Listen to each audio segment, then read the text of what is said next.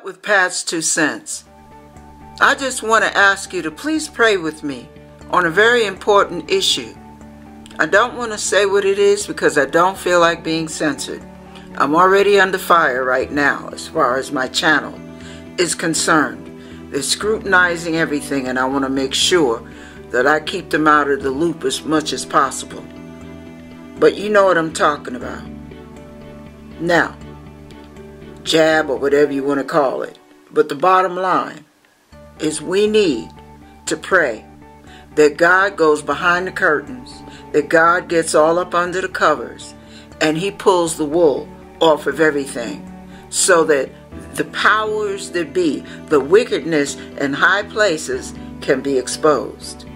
They need to be exposed. There are too many people being forced and coerced into doing things. Too many people being convinced to make decisions that are uneducated decisions because we hear the positive. We're not getting the full picture.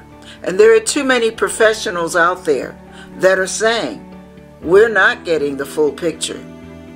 So what I'm asking you to do is pray. I heard a brother on YouTube sharing about how there was going to be a lot of exposure and God's foot is going to come down and the covers are going to come off.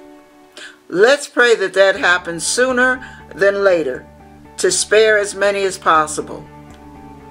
And our freedoms don't need to be taken away. Now, neither one of us need to be looking at each other cockeyed. If you want it or you don't want it, if I want it or don't want it, the bottom line is we have the freedom to make that choice, and we should be able to make that choice freely, without being threatened of losing jobs, without being bribed with money, without being coerced in any way, shape, or form. This is not the mark, but it's close to it. It's getting us ready for it. It is conditioning society for that day. But remember, the mark cannot be introduced until you know who comes on the scene. Amen? And the thing the Bible says is that the restrainer, once the restrainer is taken away, then the rest shall be revealed. So let's hope and pray that we're talking about the Holy Ghost, because the only ones that house the Holy Ghost is you and me, those of us God's people, truly God's people. And those of us who are filled with the Holy Ghost, when the Holy Ghost goes, baby, we got to go with him. He's not going to leave us here. God bless you.